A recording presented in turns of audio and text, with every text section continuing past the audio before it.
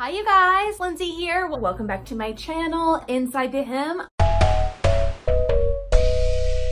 Which the next 1, 2, 3, 4 are all going to utilize fabric scraps, which is great. So the first one of those is this adorable little embroidery hook, embroidery hoop ornament. So you can find these super small embroidery hoops at the craft store. These are 3 inches, I believe, and that was the smallest that I could find. I did find 1.5 inch ones online, but they were fairly expensive.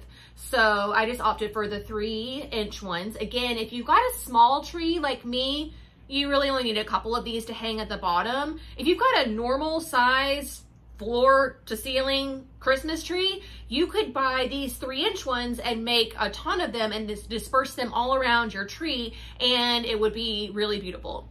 You can also buy even larger ones if you have, like, you know, those oversized vintage ornaments. That would be really cool as well. But for inside my embroidery hoop, I just used a bit of fabric. I did put a little bit of batting in the back just to give it a little bit of stability. And then I used my Cricut maker to cut out some iron-on vinyl.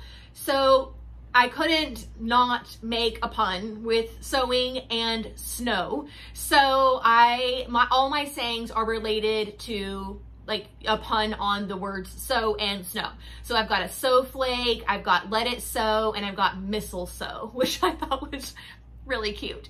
So you can put in your family members' names. You can put in, I mean, little different Christmas sayings, little Bible verses, you know, whatever it is that speaks to you for the holidays, whatever kind of your theme for your tree is, you can utilize these little words here to kind of give that a little bit more punch and kind of drive that message home a little bit.